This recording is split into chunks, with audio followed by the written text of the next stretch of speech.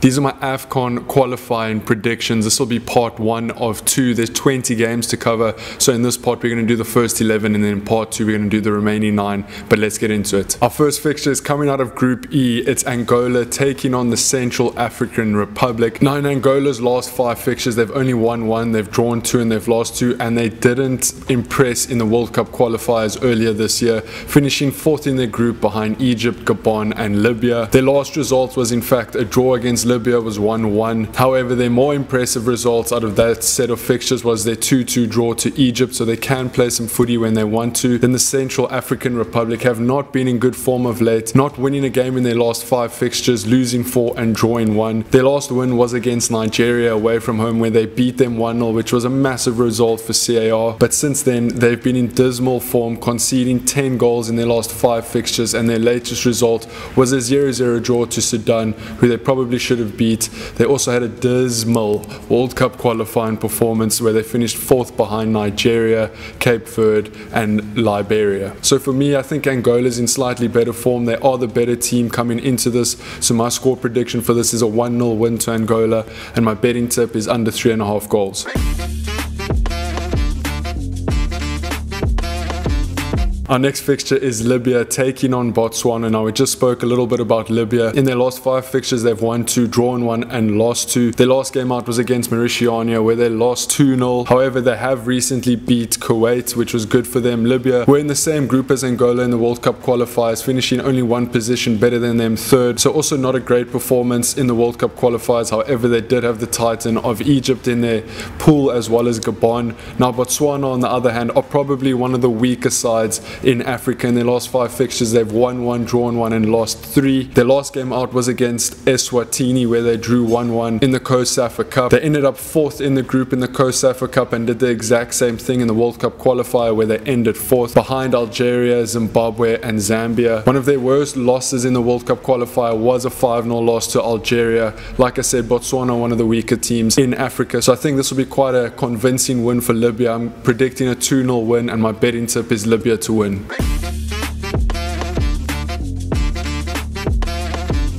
Our next fixture is the Black Stars of Ghana taking on Madagascar. Now, Ghana haven't been in great form. They haven't won a game in their last 6 fixtures. However, they did impress in the World Cup qualifiers, where they ended 1st, just sneaking over South Africa. They actually tied on points and goal difference. The only thing getting Ghana through was that they had less yellow cards in South Africa, which pains me to say. I thought South Africa were going to be able to make it, but unfortunately not. Their last 2 games was against Nigeria, where it was 2 draws, 0-0 and 1-1. The Black Stars are one of the more prominent teams in Africa, so we do expect them to qualify for this AFCON. Madagascar, on the other hand, have only won 1 out of their last 10 games. They unfortunately didn't manage to qualify for AFCON last year, finishing 3rd in their pool behind Ivory Coast and Ethiopia. Madagascar on a bad side on their day. However, I just think the Black Stars are going to have a little bit too much for them, so my prediction for this is a 2-0 win to Ghana, and my betting tip is Ghana to win. Our next fixture is Malawi taking on Ethiopia. Now, Malawi's last 5 games, they've won 2, drawn 1, and lost 2. Malawi are coming off a pretty successful AFCON. I don't think many people expected them to make it to the knockout stages. However, they did. They finished 3rd in their pool behind Senegal and Guinea. And in the group stages, they managed a draw against Senegal, a win over Zimbabwe, and a draw versus Guinea. So didn't even lose a game in the group stages. And then unfortunately, they got knocked out by Morocco in the round of 16. However, they haven't played since that game against Morocco, so they might be a little bit rusty coming into this one. We'll just have to see what happens when they take the pitch. And then Ethiopia, on the other hand, haven't won a game in their last 10 fixtures. They're just coming off 3 international friendlies, 2 against Lesotho and 1 against Comoros. They lost against Comoros and drew both of the games to Lesotho, and they finished stone last in their group in AFCON last year. So for me, I think Malawi is in slightly better form. Yes, they haven't played for long, but I do think they are the better side. So for me, my prediction is a 2-0 win to Malawi, and my betting tip is Malawi to win.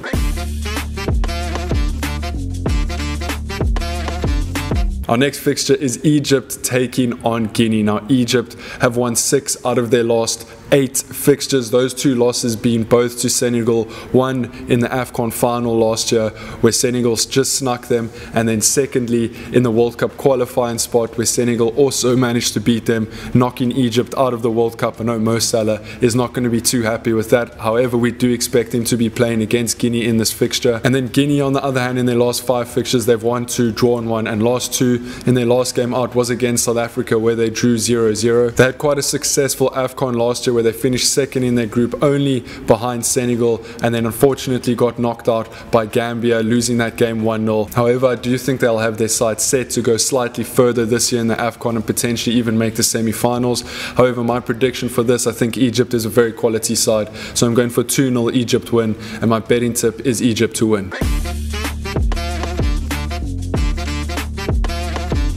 Our next fixture is Tunisia taking on Equatorial Guinea. Now, Tunisia obviously just qualified for the World Cup at the end of the year. They did so by beating Mali 1-0 on aggregate. Tunisia's form of late, they've won 2, drawn 1, and lost 2 in their last 5. And they did have quite a successful AFCON last year, finishing 3rd behind Mali and Gambia, and then eventually getting knocked out in the quarterfinals by Burkina Faso. Equatorial Guinea, on the other hand, have been in very, very decent form lately, winning 6 out of their last 10 games with 2 losses and 2 draws in that. The one loss was against Senegal in the quarterfinals of the AFCON last year, where they lost 3-1. They managed to finish second in their pool, only behind the Titans Ivory Coast. And an interesting fact about this Tunisia Equatorial Guinea game is that the last time they met, Equatorial Guinea won 1-0, so there's definitely an upset on the cards here.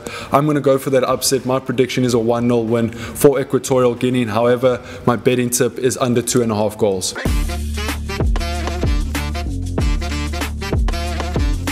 Our next fixture is Comoros taking on Lesotho. Now, Comoros have just come off an international friendly against Ethiopia where they won 1-0. They managed to finish 3rd in their pool last time out at AFCON, only behind Morocco and Gabon. Unfortunately, they got knocked out in the quarterfinals by Cameroon, where they lost 2-0. And then Lesotho, on the other hand, have only won 1 out of their last 10 fixtures, so definitely a team that is not in form. They recently played Ethiopia in 2 international friendlies where they drew both of them 1-1, and they didn't manage to qualify for AFCON last year, so that's definitely going to be on their list this year. However, they did recently have a very, very poor COSAFA Cup where they finished 5th in their group, stone last, and being in a group this year in the qualifications with Comoros, Ivory Coast and Zambia is going to make it very, very difficult for them to qualify for AFCON this year, so I just don't see them getting it done. My prediction for this is a 1-0 Comoros win, and my betting tip is under 3.5 goals.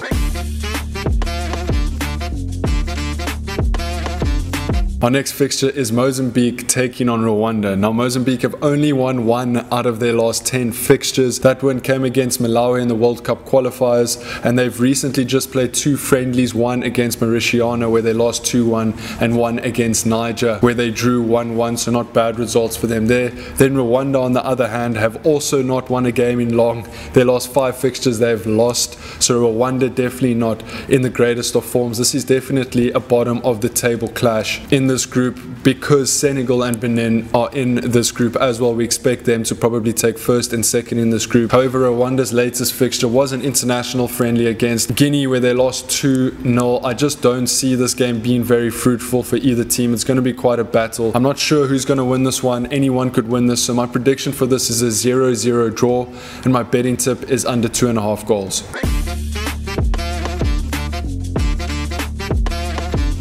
Our next fixture is Togo taking on Eswatini. Now, Togo are undefeated in their last 5 fixtures, winning 3 and drawing 2. They recently played 2 international friendlies against Sierra Leone where they won 3-0, and Benin where they drew 1-1. Unfortunately, in their World Cup qualifying group, they ended 2nd, only behind Senegal, and they finished 3rd in their AFCON group last year, just behind Egypt and Comoros. It was a tough group for them, and it's going to be a tough group for them this year, with the likes of Burkina Faso and Cape Verde, who's probably going to take 1st and 2nd position. Then Eswatini, on the other hand, have been in decent form, winning 2 out of their last 5, drawing 1 and losing 2. They recently played in the COSAFA Cup where they ended 2nd in their group, only behind South Africa. Then they ended up losing to Senegal in the semi-final. However, they did claim 3rd place by beating Mozambique on penalties and claiming the bronze medal. They didn't qualify for AFCON last year, so I'm sure they'll be looking to do that this year. It's just a really, really tough group for them. My prediction, just like the last one, I think this can go anywhere. Togo or Eswatini can win this, so I'm I'm going for a 1-1 draw, and my betting tip is under 3.5 goals.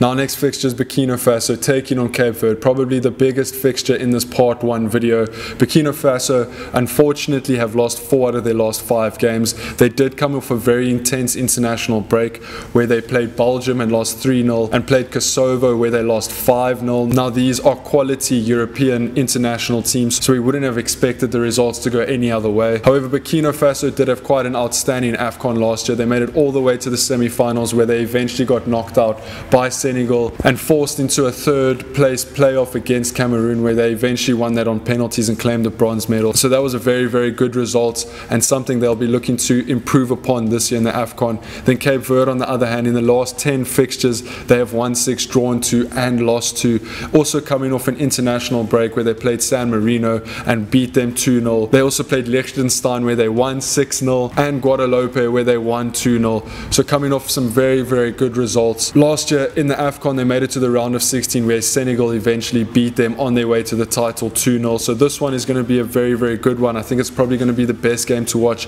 out of the lot. However, Burkina Faso have won their last 3 encounters with Cape Verde. So I'm going to stick to that form and go for a 2-1 Burkina Faso win here. My betting tip is Burkina Faso to win or draw.